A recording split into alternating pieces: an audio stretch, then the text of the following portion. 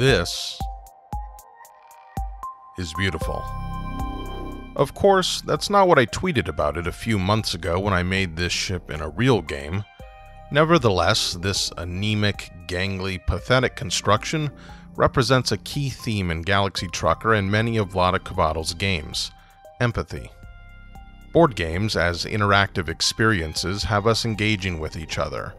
They can induce feelings of competition, anger, hilarity, serenity, and empathy.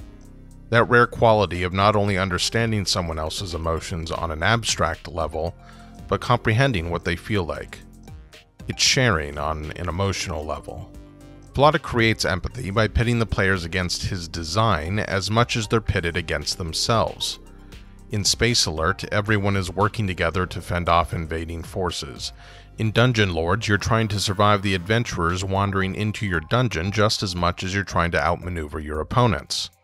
Pictomania is vicious with its late-game drawing prompts. Even the ridiculous Bunny Bunny Moose Moose serves up a deceptively difficult physical challenge as its primary conceit. But Galaxy Trucker might be Vlaada's most arbitrarily punitive design. Players race to construct spaceships out of spare parts in real time before trucking off to face the perils of interstellar travel. As they're pelted with debris and encounter space pirates, their ships start to crumble, breaking apart with every successful hit. It's tragic, often infuriating, and hilarious. You laugh because you've been there before, or if you haven't, you'll be there soon. When we relate to each other's successes and failures, we see each other as more fully human.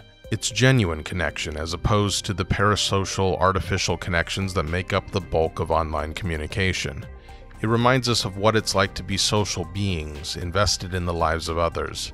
Galaxy Trucker, in its slapstick cruelty, allows us to practice in a small and relatively insignificant way our humanity.